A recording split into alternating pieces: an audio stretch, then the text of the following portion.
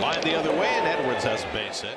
Marlins Mets game 2 of a doubleheader. Marlins load the bases in the 7th of a tied game. Very important as they are just outside the wild card, but a win will move them into a tie with Chicago for the final wild card spot. So very high stakes game. And Bickford's fastball catches the outside corner at the letters, 0-1. Very first pitch, batter disagrees. Umpire hears it from the dugout, turns back wondering, what are you talking about? Because this pitch is a strike by a solid margin. That's right. Very first pitch of this at bat, we already have a boy crying wolf situation.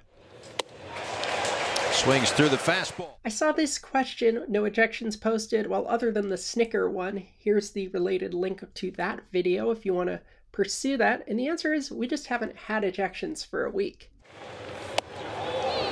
1-2. If you want to see the reason why ejection droughts might happen, we did a video on that at the beginning of September. Called strike 3 on a pitch that was outside. And Berger has been ejected by Ramon de Jesus. Let's get hustling over. It's a classic case of this is not a strike-itis. All the ingredients are there. We see the pitch missed by 1.67 inches.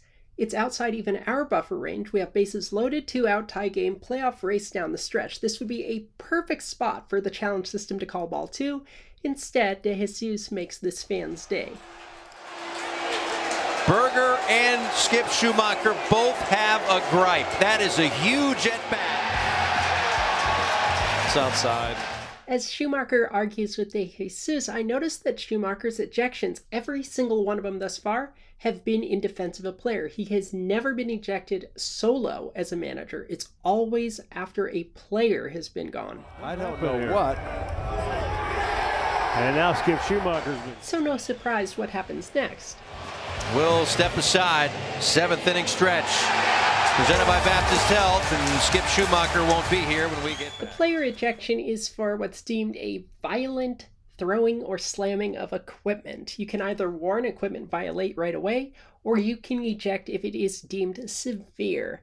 What happens here is the bat comes down. I didn't see any force applied to the bat, and then the umpire must have deemed the helmet slam to be severe in its own right to merit immediate ejection rather than an equipment violation. But remember the umpire hearing it from the dugout on the very first pitch of the at-bat? You could have straw that broke the camel's back as well. But given the circumstance, I don't know either why this was not an equipment violation first. It was an extremely high leverage call, and there should be some allowance for disagreement. Got him looking, side retired. And Berger has been ejected by Ramon de Jesus. And with 236 regular ejections to date, we are tied with 2004. This is a 20-year high of ejections. I think it's more of a South Beach beer. Strike 3 called, and now Ortega gets called out on the pitch out of the strike zone. So at least De Jesus showing some consistency. You don't want this consistency.